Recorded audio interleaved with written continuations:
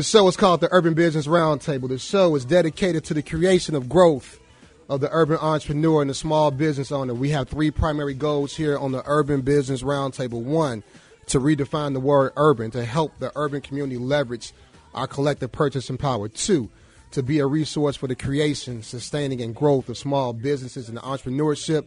And three, to provide small business owners and entrepreneurs access to capital and the opportunity to grow their business. You can listen to the Urban Business Roundtable live every Saturday morning from 9 a.m. to 10 a.m. here on the Talk of Chicago, and also the condensed recap on Wednesdays at 8:30 a.m. and Thursdays at 6:05 p.m. Got a great show lined up for you today. Today's show, we got Miss Shelia Morgan, the president and founder of Chicago Minority Supply Diversity Council. Good morning, Shelia. Good morning.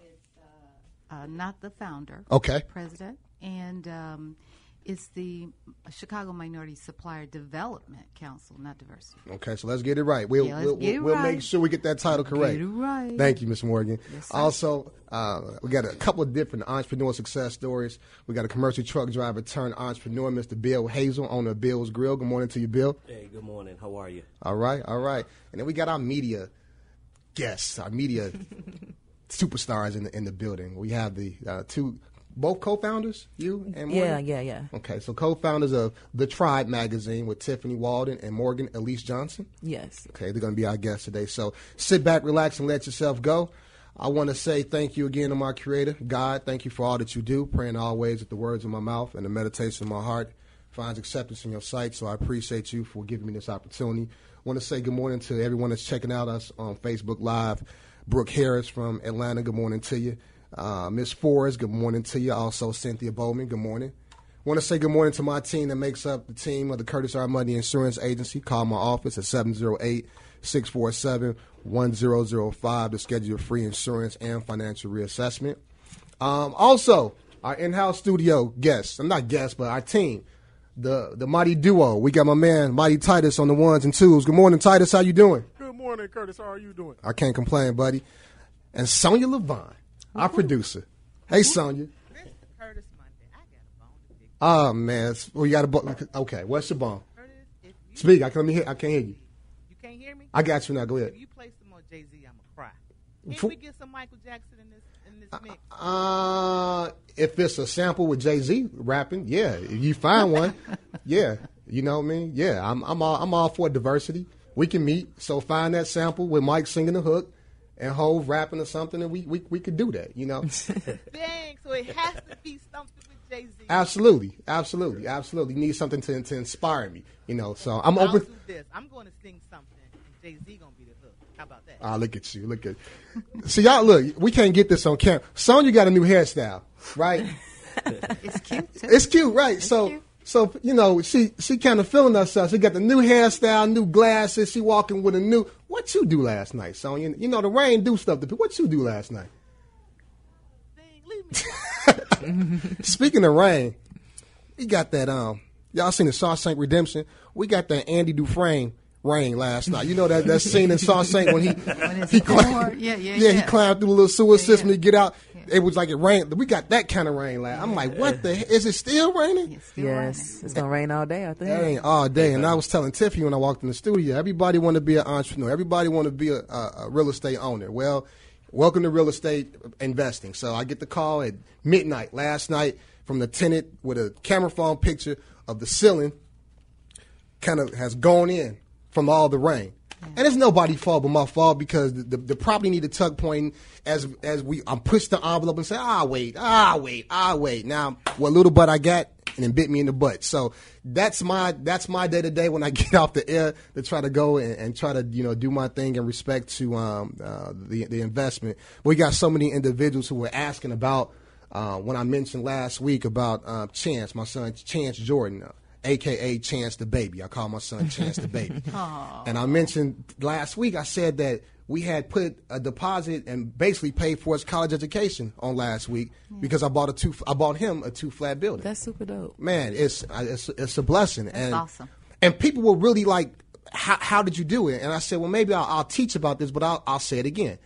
We bought the property at the right price, right? So we bought it low, it was distressed. We're going to rehab it, and when you fix it up, the after repair value is there. So the purchase price is here. The after repair value is there. So it has this thing in the middle called equity, right? Yes. And so between now and the time he reaches age 18, we'll take those monthly rental income, that profit, and put it in what's called a 529 plan. And that's a plan you use for college education. There's a myriad of different plans a person can use for education. We just chose the 529 plan.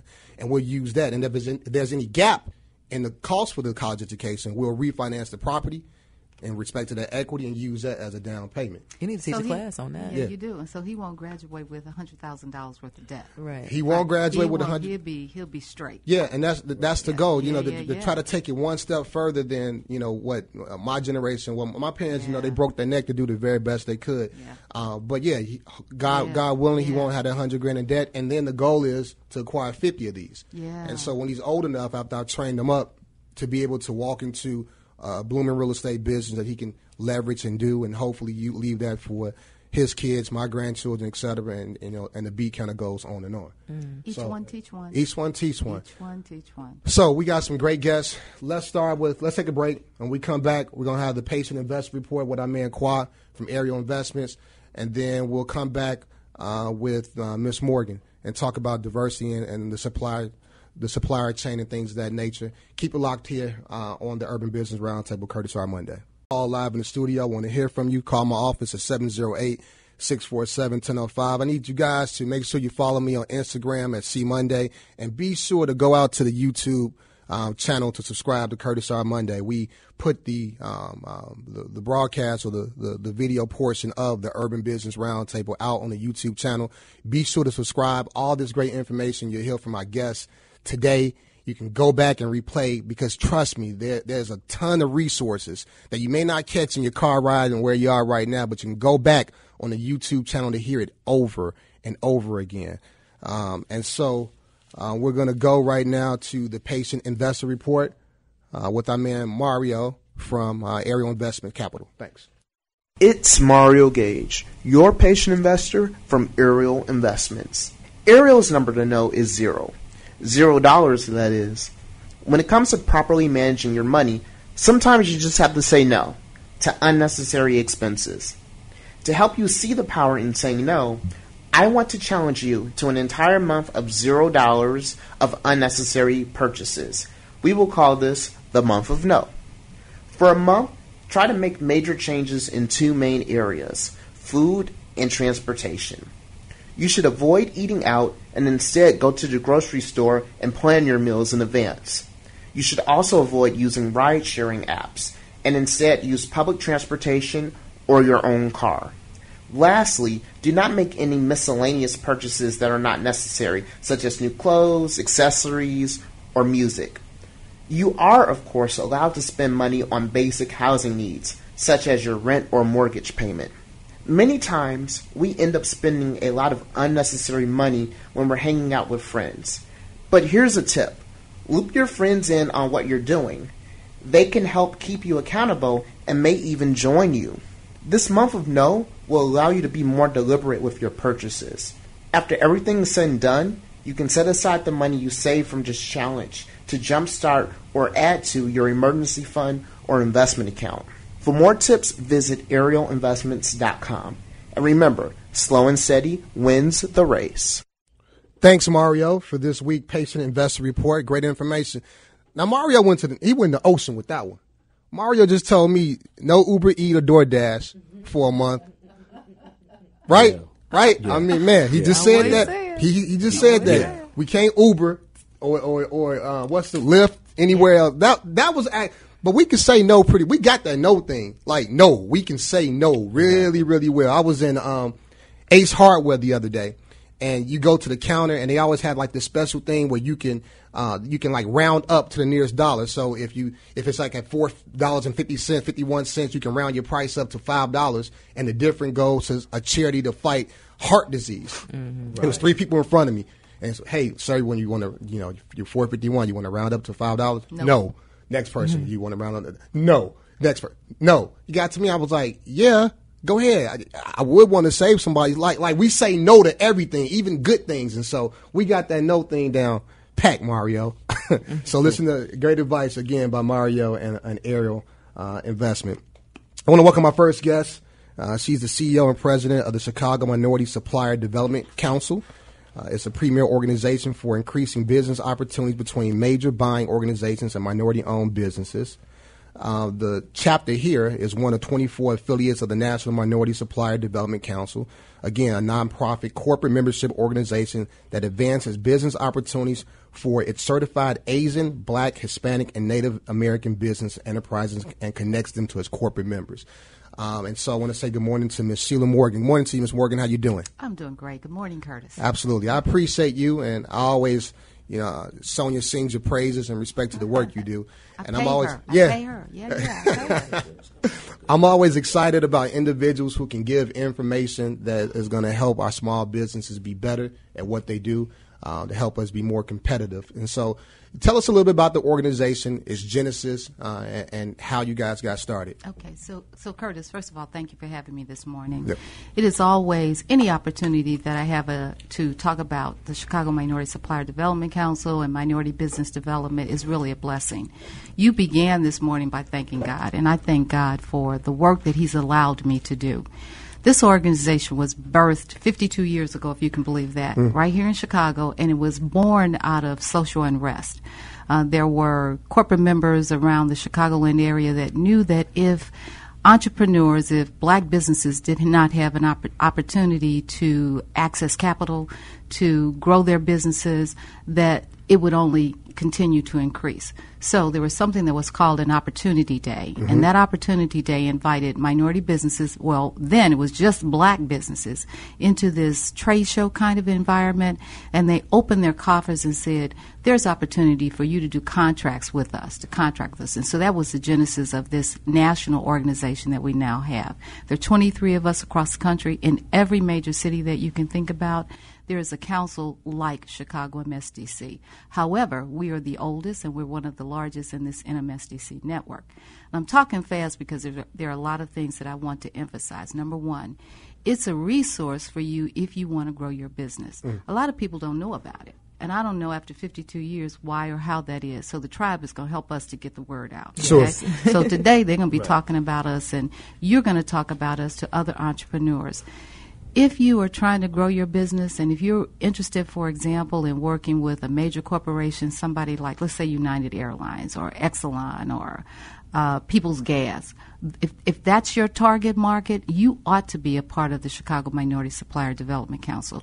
If you're interested in doing business with the state of Illinois, for example, if you have a food truck and you have to get a food license, and you have to have contracts or contacts within the state or the city, the council can help you do those things. If you're building your business and you need some marketing resources, for example, whatever those basic different things that you might need to build your business, we can help you with. We have something that's called a MBDA Business Center that's funded by the U.S. Department of Commerce. And that whole goal is just to work with businesses of color. We have an export center. So a known fact is a lot of times right here in the city of Chicago, it's hard to get work, right? Right. You're trying to get a contract with a small business, a major corporation, whoever it might be. Sometimes it's better for you to sell outside of the United States. Right. Believe it or not. Right. And we have the tools inside of Chicago Minority Supplier Development Council that can help you do that. We have what's called an MBDA Export Center.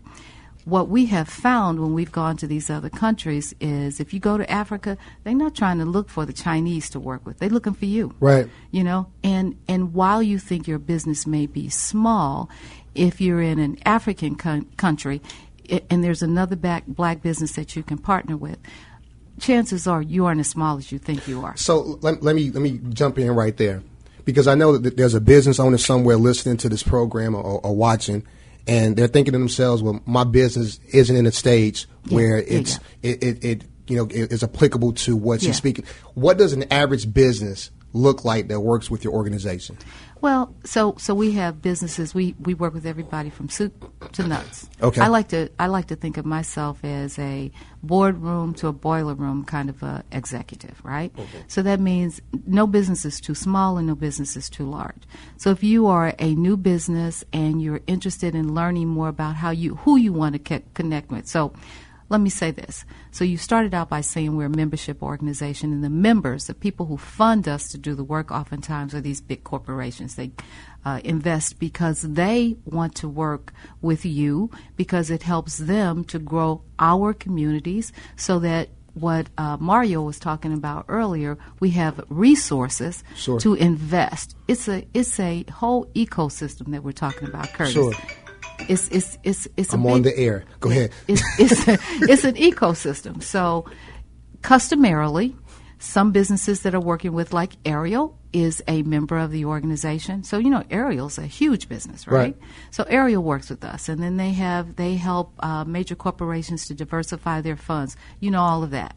But then there may be a smaller business, like there may be a janitorial business that's working with us that may be going into a major corporation, and or one of my very basic tenets is we must do business with each other. Absolutely. Oh, we can do a whole show on that one, Ms. Warren. Don't ask somebody else to do what you're not willing to do. There's an opportunity for every black business to do business with another black business. Absolutely. Or a person of color. Absolutely. We should be very intentional about that to make sure that we're circulating the dollar.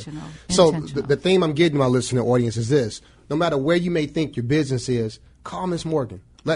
Don't discount yourself already. Let her and her organization look at you and guide you and help you. Because even if you're not ready now, it could be not now, but it's not never. These are steps you need to take to get play. So let me ask you a question. What is you gave me the genesis and in respect to when the organization started and what was the motivation, and now we're fast forwarding to 2019. Wow. How has the overall environment changed in respect to minorities and getting the opportunities and diversities in the supply chain? Oh, my goodness. That's a $1 million question. The more things change, the more things remain the same. So, yes, things have changed significantly. I mentioned from the beginning that we started and we were merely focused or solely focused on black businesses. Today, we're focused on people of color in general. But I will tell you, I'm a black woman, and I have a specific passion for the success of black businesses. All businesses, but I'm just saying I'm black, and I want to see black businesses succeed. One of the differences today is, people used to talk about, in my space, they used to have conversation about set-asides and that kind of thing. There are no set-asides. You be comfortable that the businesses that are working today are qualified to do the work that they are doing. Not any handouts. What is different today is we recognize that minority businesses contribute significantly to this ecosystem that I talked about before. When we are all working, when our communities are successful, it helps those businesses that are in our communities to be successful. If you cut it and you just think about when people are not working, they can't pay taxes, they can't send their kids to school. The system is broken when people are not working. Black businesses hire black people. Absolutely. Right? Absolutely. Right? More than anybody else. So in order to sustain this economy, we need to intentionally make sure, we need to be intentional about making certain that entrepreneurs have access to all of those things that they need to succeed. Absolutely. That's different, I think, from what we did in the past. Past to now. Yeah. For individuals, Ms. Morgan, who are interested in working with your organization, where can they find you? Where can they locate you? So I want to say two things. Sure. One of the things that we focus on 4 basic principles. We certify minority businesses, we develop them, we connect them, and we advocate on their behalf. So when there are problems in the community or with the businesses, we're the ones that are out talking about that. So certification is important, and I know everybody on this phone probably or on the lines out there have some idea what certification means, but if you don't know, call us and we'll help you with that. You can find us at www.chicagomsdc.org. So that's our website. Absolutely. And the office number is 312-755-8880. Don't discount yourself, okay? We want you. We want you to succeed. And if you are not the right fit for us, we know who you are a better fit for. Absolutely. So let us help you. Help us help you. Help us help you. Ms. Shelia Morgan, CEO and president of the Chicago Minority Supply Development Council. Yeah, worker bee. That's what I am. There you go. Yeah, there you go. Hang out with us a little more. Call me live in the studio. I want to hear from you. Great conversation. We tried, when we set up the Urban Business Roundtable, we attempt to provide information that can edify the growing small business community, to edify the entrepreneur who's looking to take their business to the next step, or even inspire the person who says, I want to start a business. One way to help with that inspiration is to always hear stories about individuals who are going after their passion, pursuing their dreams, who maybe have let go of a job in pursuit of that. And so my next two guests kind of talk about that. Media. We talk about with the Urban Business Roundtable how one of the goals is try to take off the negative connotation about the word urban. When you think of urban nowadays, it's used so negatively right now in the media. You think of minorities, or you think of violence and things of that nature. But there's a lot of money in the urban community, $1.2 trillion in the African American community. So we want to make sure that we still educate on how to leverage that power. And so my next two guests have taken the media world here, definitely in Chicago and nationwide, by storm. And so I want to say good morning to my two guests. They are the co-founders of the Tribe magazine, right? Yes. So I'll let them introduce yourselves. Let's go first. Thank you again for having us this morning. My name is Tiffany Walden. I'm co-founder and editor-in-chief of the Tribe. And my name is Morgan Elise Johnson. I am also a co-founder and the creative director of the Tribe. Okay, so Morgan and Tiffany. So you guys go back like car seats, right? Yeah. Northwestern alum? Yes. So when they came in, I told Tiffany, I said, Northwestern, you smart. You for real smart. It ain't nothing but see two African-American women, highly intelligent, doing their thing. Tell me, what was the motivation behind the Tribe? And let's start with you, Morgan. What was the motivation? I'm like, it depends on where you want to start. Okay. Really, from about 2012 to 2015, it seemed to me, it felt like the dominant narrative of Chicago was violence. And I don't know if it was a cross between the music at the time, drill music was on the rise. And then we had President Obama in office, and it put Chicago on the international stage as the home of the president. And then it seemed like the mainstream media used Chicago as a way to attack black liberal politics and the president. And we saw, for me, a really extreme rise in crime reporting. It seemed like the only narrative out there was, Chirac and the statistics of gun violence every day, every weekend. And it got to a point where it felt really traumatic to us. And we just started to discuss it a lot in our friend circles and even working outside of the city, because neither Tiffany and I were working in the city at the time. But we would say, hey, we're from Chicago. We're from the Chicago area. And immediately somebody would say, oh, wow, you made it out. Wow, you made it to college. Like, what is this? So we realized it was a problem and that we needed to come back and do something about it. That's so amazing how the narrative has gotten and given Chicago the stigma as this literal war zone. Like, when you're from Chicago, excuse me if I'm wrong, I don't feel like my life is in danger. I mean, I'm street. I know where to go and when not to go, and but that's no different than any other major urban city. It's not like you walk out and you got to duck and get shot. So you're right. This narrative has gone way too far when it comes to Chicago. Morgan, before I get to Tiffany, Morgan, what did you do before you guys started the magazine? I'm a filmmaker. I'm still a filmmaker. Okay. So, I was trained at Northwestern and studied film there. And I've been working in the documentary space since. Absolutely. So being a publicist is new for me. Okay. Yeah. Okay. And Tiffany, what was your background before the magazine launched? I'm a journalist. So before the Tribe launched, I was at the Orlando Sentinel covering breaking news. So I was watching the coverage of Chicago from outside and seeing how, CNN and everyone would parachute in and just continue to create this sensationalized view of Chicago and the violence. And so just to piggyback on what y'all were saying, my sister and is from Chicago. She lives in Orlando. She's been there for, I don't know, like 20 or 15 years now. But even her family gets to a point where they're like, oh, I don't know if I want to come back to Chicago, because the news has created this idea in people's minds that as soon as you step out of O'Hare, as soon as you step out of Midway, you're getting shot. Yeah, right? That's it for you. So even seeing that in my own family, she was born and raised on the West Side just like me. Like seeing her have that same mentality made me realize too, like that this was kind of getting out of hand. So then before we started the Tribe too, I moved back to Chicago and started freelancing and covering Black culture news in Chicago, and then we started the Tribe. So oftentimes with entrepreneurs, I see us start with a skill, right? And that skill is the fire for that is a passion, and that passion leads to an idea. And now you guys have the Tribe magazine.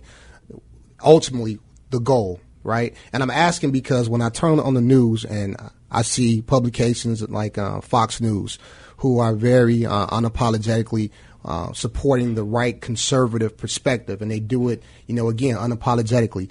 That's their mission, that's their goal, that's their vision. What do you see as the vision for the Tribe magazine? What do you, if we're having this conversation 5 or 10 years in the future, what do you see as the end result for the magazine? Our goal is for Black Chicago to have a voice. There's so many times when mainstream media is covering Black Chicago that they just are telling stories about folks and not really amplifying their voice. And so for us, we wanted to give ownership and agency back to Black folks and teach them how to tell their own stories and how to make sure that they're included in the history of Chicago too. Growing up and going to high school in Chicago, like, we didn't learn like Black history about Chicago. Right. A lot of that stuff I learned on my own. A lot of stuff about the Black Panthers, or a lot of stuff about Ida B. Wells even, I learned on my own as an adult. So for us, it's making sure that we're not erased out of the overall history and achievements of Chicago. So we've contributed so much. How do you vet media? For example, Ms. Morgan gave me a statistic about minority suppliers, and I doubted it. I can probably go find a resource to combat what she had to say or to do my due diligence. But you would think that media would be the sacred temple where the information that is given is gospel. But we find, and unfortunately, the guy in the White House has termed this coin fake news, right? And he propagates a lot of fake news. How do you vet media? Like, how does one, vet media to make sure that the information you're getting from the source is, in fact, credible? That's a tough question because for us it has been difficult to come up in the fake news era, right? Because it's much harder for new publications to get verified. It's hard for us to get even a Wikipedia page because now all the main players, they don't want to just say any site is a news site because so many of them are propaganda sites.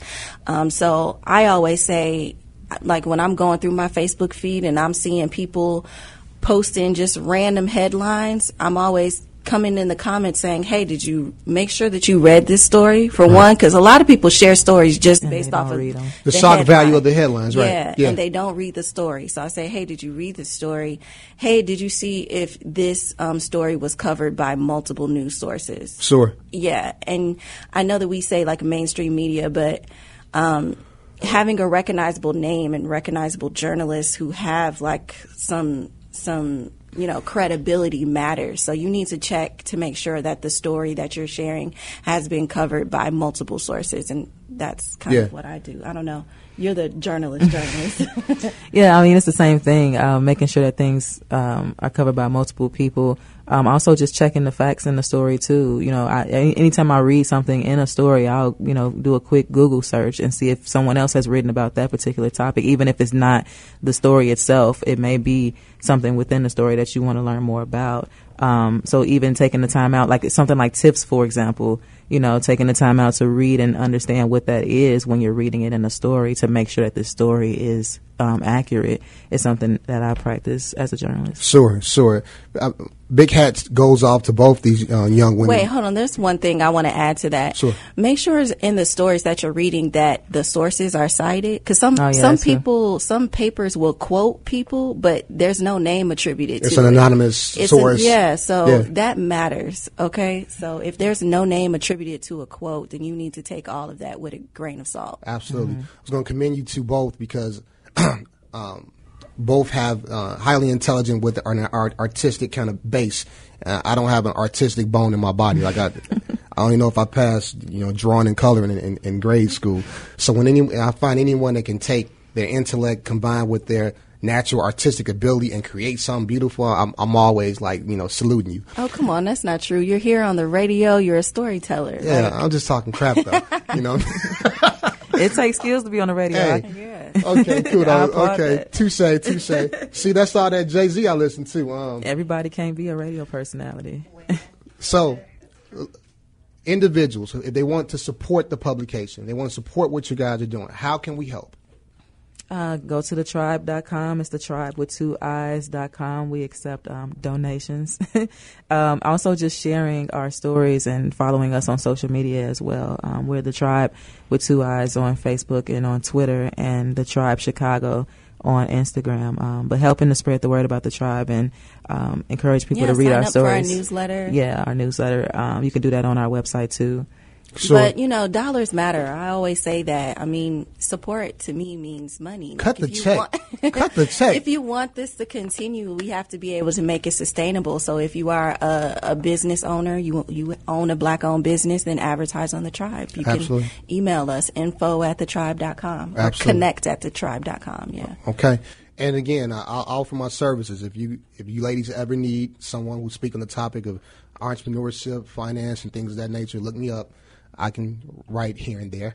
So let me know if I can be of any assistance. Awesome. All right. Tiffany Walden, Morgan Elise Johnson. Johnson. Jordan Johnson. I'm sorry, I got Chance Jordan in mind. Morgan Elise Johnson, founders of the Tribe magazine. We're going to segue and bring our next guest into the hangout because I want you guys to have some dialogue with this as we get into our next segment. Great show here on the Urban Business Roundtable. Now, this guy called some flack with me. A lot of flack. Well, first of all, let me give him his kudos before I give him flack. Like, again, I applaud anyone who can take their passion and turn it into a business. So our next guest drove trucks. Yep. And as a form of therapy, as a form of relaxation, would come home and barbecue. And took that therapeutic practice and turned it into his own business and started his barbecue business, which is called Bill's Grill.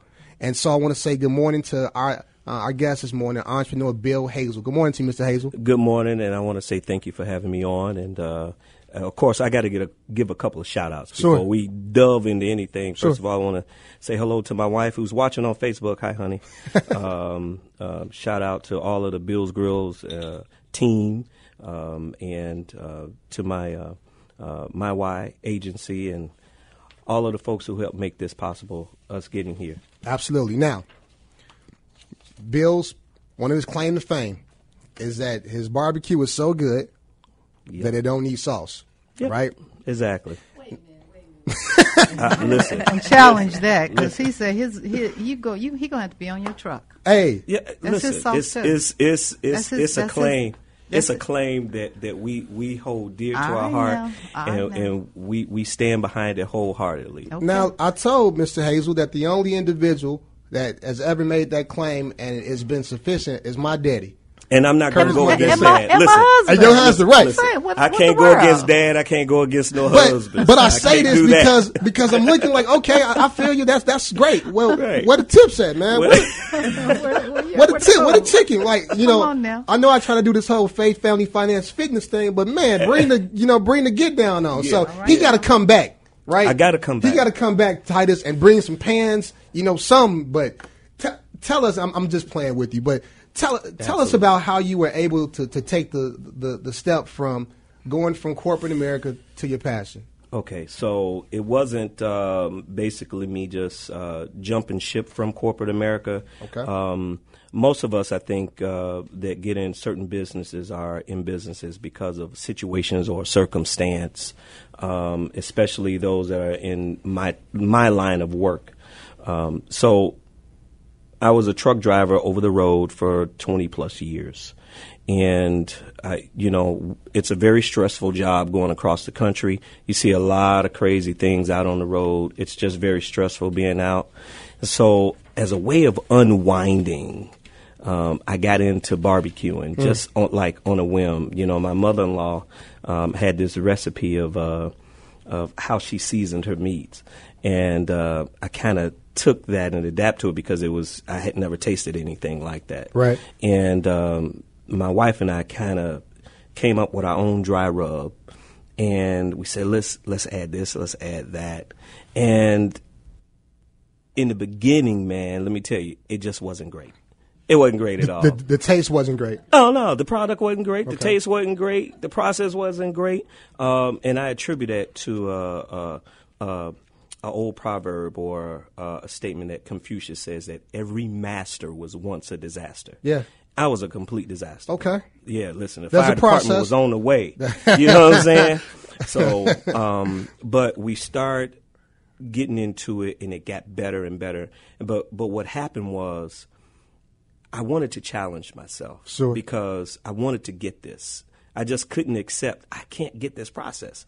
So we started watching YouTube videos, and then the Neelys came out, right? Everybody remember the Neelys on the Food Network. And this guy said, I want to show you how to smoke meat. And I said, man, I want to learn how to do that. And again, when I first started, man, it was horrible. Horrible, man. I overdid it. You know what I mean? You just couldn't even eat this food. Then it started to make sense to me. Right. And I wanted to get better. Right. And I just kept working at it.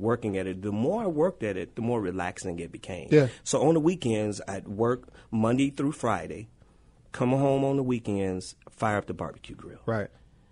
And I had so much meat, man, I had to call people over. I couldn't eat all this stuff. So we called friends over, family over, and it got good. Were you just, on the weekends, were you just kind of like testing out your thing? Had you gone full with the business at that point? No, or were you just man, kind of listen, testing? a business wasn't even in our purview at that point. Okay. Not even close. Listen, this was just a hobby, a way of escape. It was a woosah for me. Okay. It was just how you unwind. Some folks go fishing. Some folks play golf. You barbecued. I barbecue. Okay, my man. On my own dime. Yeah. I didn't ask anybody to bring any food. Don't do nothing. Just let me. The perfect cooking setting was barbecue grill, jazz, kids playing in the background, nice favorite beverage. Everything is good. My man. And it didn't matter whether it was summer, winter, spring, or fall. How big is your organization now? Is it just you as a sole proprietor, or have you grown to the point where you have employees?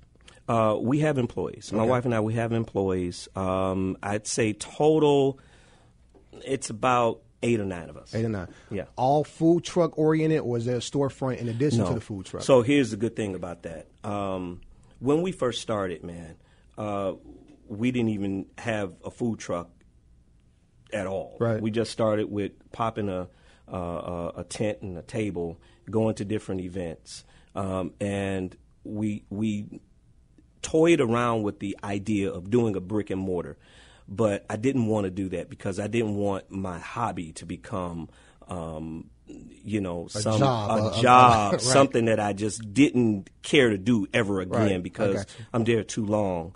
So we came up with the food truck. And in the very beginning, it's been 5 years now.